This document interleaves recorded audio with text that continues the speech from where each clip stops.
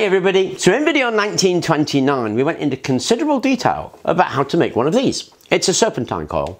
The reason we went into that detail is what we're looking to do is make a more efficient and more powerful generator for our wind turbine. Now, when a wire generates, it generates the most efficiently when it's in a straight line like that.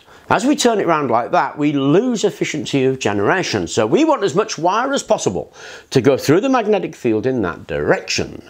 Now, when we think of an ordinary coil goes round and round and round, and so it has a top and a bottom. A serpentine coil only has a top or a bottom. So we've reduced the weight of copper for the same generation. So as the generation stays the same and the weight of copper goes down, then the energy density goes up. So by removing either a top or a bottom, we've improved the energy density of the generator that we're going to make. Or if you like, we've made it more powerful, because it's more energy dense. If we can keep these wires in this direction, then we've made it more efficient, because the wires are at their most efficient orientation, and that's what matters about the serpentine coil. Now, in order to get that to do that, of course, we want the greatest amount of wire in a straight line going through our magnetic field. So the longer the magnetic field, the more of this wire will be straight and the more efficient it's going to be. Now, we have made serpentine coils before when we did them in little 1 centimeter circles to test the idea. And what we got was a zigzag pattern like that, where most of it was in that kind of angle. It's not very efficient. With this one, where we got most of the wire going down, then we've super improved the efficiency. And of course, we can do that really easily by using bigger magnets. So what I've got here are a bunch of 65mm by 1 centimeter by 3mm N35 magnets. And I've drawn this up on Tinkercad. What this is 3 bits, and that's all we actually need. We need a rotor, we need a stator, and we need a bit act as a cover that can join it up to the rest of our wind turbine, which is exactly what we got here. We've got a stator, where I put some wire on already from video 1929. That's our rotor, which is where our magnets are going to go, and that's our cover, and all 3 just slot together like that to make our generator. So our generator is actually pretty simple to make. The magnets go in a north-south, north-south orientation. And here they are. Here's our N35s. So we do them north, south, north, south, north, south. We put our serpentine coils onto our stator, and one's already been put on, courtesy of video 1929. There are 200 turns on here, and I've got 2 more to add. Now, I could make this 3-phase by putting the coils at 120-degree separation, but I'm actually just going to line them up with the slots that I've got ready for them. So, let's put those on. There is my rotor. Now, these magnets are north-south, north-south, and there's 12 of them, and both of that's important because there are 12 of these wires here. Of course, we've got 6 on the crown and 6 on the bottom where it makes the turn, and that matters because as that goes past there, it'll generate going past the north, and that will force the electricity to go in that direction. Now, if it was north and this one was passing a north as well, then it would both go in the same way and we get nothing out. Because we're making this one pass south, as this one passes north, then that goes that way and then that way, and we can get what we want out of it. So we have the same number of straight bits of wire as we have of magnets. The magnets are in north-south, and then these crowns and dips, it doesn't really matter as long as you've got 6 crowns, 6 dips to make that crown. And those are the keys to a serpentine coil. Now, the coil itself, if you haven't watched 1929, is super easy to make. And that's one of the other joys of it, is how easy they're to make. Because to wind 12 coils as individual coils and then lose half of that copper is a little bit depressing and takes forever. To wind 1 serpentine coil takes no time at all, and you don't need half of the copper. So, we've put it on to there, and we've got our rotor, and obviously our rotor goes in there with a spacer of an 8mm washer to make sure that it spins freely. Now, this is a work in progress. So I'm not going to make the Tinkercad files public at the moment, but once I get all the lengths right, then the Tinkercad files will be released so that everybody can use them. Now all we have to do is pop our cover on, give it a spin, and it'll generate. Now we have 3 coils, so we have 6 wires.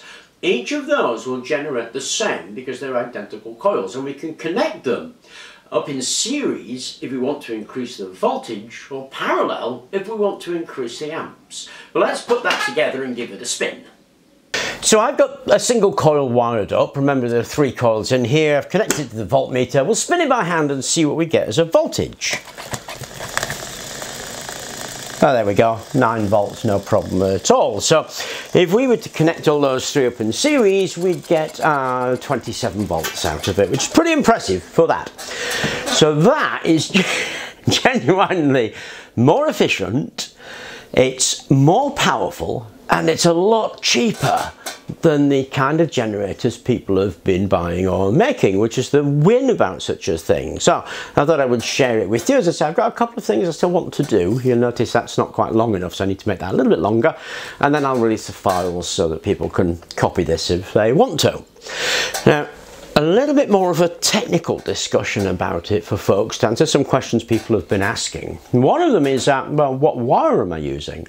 Now, I use 0.2mm wire in this, and I use that because the voltage that's generated is BLV sine theta. So B is the strength of magnetic field, L is the length of wire, V is the speed at which it turns, and sine theta is the angle that it makes with the magnetic field, which is why we've been so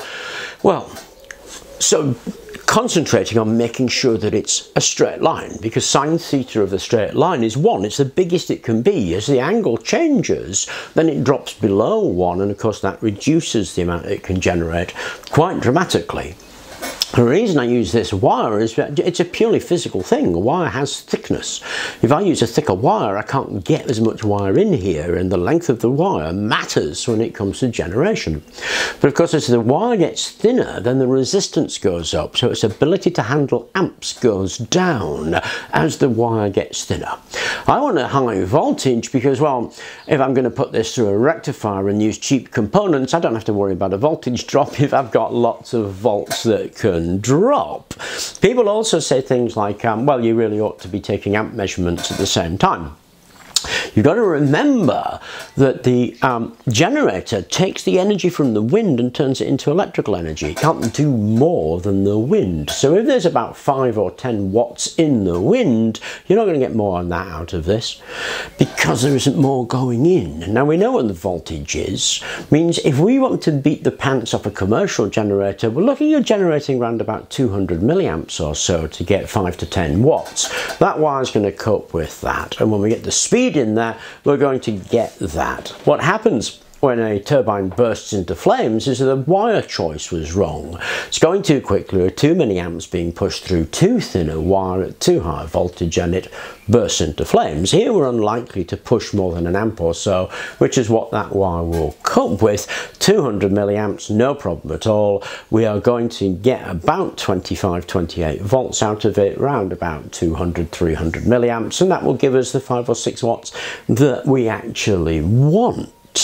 Now, I've said that this is more efficient, it is more powerful, and it is cheaper. Those are bold claims, and people often say if you're going to make bold claims you have to have bold evidence. But one of the things they're forgetting is I didn't invent this. I'm actually just replicating it to show how easy it can be to make, and those bold claims, well, they're just hugely backed up by the research. So if you want more information on this, then have a look on Google Scholar, read a few research papers, and you'll find that what I'm saying is backed up by the research. So that's the position to go to when you want to know more about it, is have a read in Google Scholar. Well, all I'm doing is demonstrating how easy it is to make such a thing, that it can perform really, really well, and you don't have to spend a fortune on it. So I hope you enjoyed the video. I hope you're enjoying the series. That is obviously going to be our generator, so I'll get that printed a little bit more, make sure it can connect up to the rotor that we're going to put on it, and then we'll see what that does in an actual wind. Again, these can be connected in series or parallel depending on which one you want, volts or amps. I'm quite happy with 9 volts by turning it by hand, so I may just put those in parallel and we'll get more amps out of it. I hope you enjoyed the video. Thank you very much for watching, and please do remember to like and subscribe.